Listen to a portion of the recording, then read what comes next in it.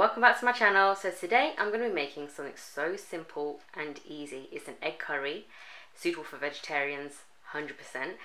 So if you're new to my channel, welcome, stick around, be sure to hit that subscribe button, turn on your bell notifications so you know when I next post my next video.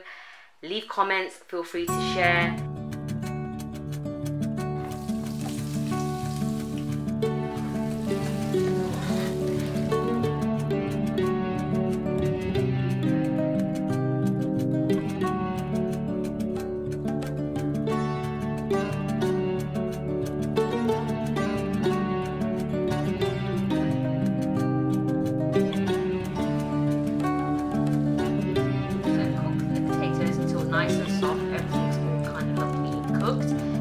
Afterwards, I'll show you the next stage what we need to do. Right, while I'm waiting for the curry still to be cooked, I had some brown lentils this time left over.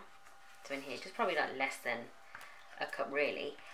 So it's already got a little bit of the liquid in there and the spices. I will do a video on making lentil curry, very simple, very easy. So I'm just going to use that in here. So again, anything left over, just make it into your chapati. Now this time, I do actually have chapati flour, and this one is a mixed whole wheat one.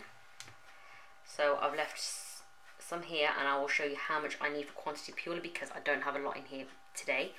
I'm adding some more spices because you just need that extra spice going in for the chapati. You'll understand that afterwards because the flour takes away the spices. So now I'm going to add in some flour. So I put a cup in at a time to see how much I need. If you find it too dry, by all means add a slightly bit of water to your batter.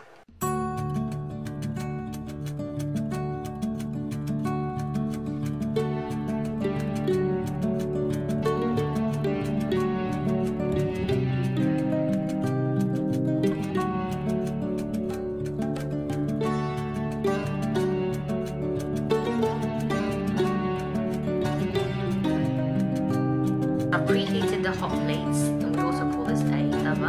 So now I'm just going to place the chapati on here.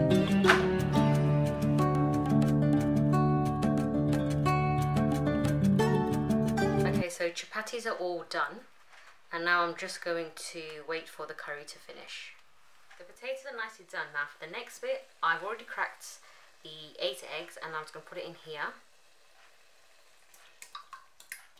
In medium heat now, you need to stir this so it becomes all scrambled, so this will really get your biceps working.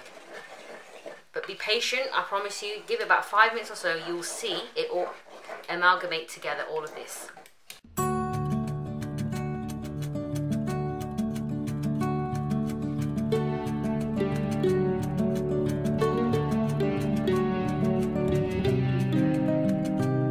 Now, what I'm going to do is, I'm going to put in some chopped and washed mint. Typically with this dish, coriander is favourably used, but I don't like the taste of fresh coriander, so I'm just going to add this in, and I really find that this really sets the dish off. Now there we go guys, my very simple and easy egg curry is done. I've made my lentil chapatis, let's just have a look. Lovely, nice. So you can accompany that, you can have it on its own, rice, chapati, naan bread, anything you like. So guys, I really hope you enjoyed my video. Please be sure to click in for my future videos, like, comment, subscribe and all that good stuff. Take care, thanks for watching, bye.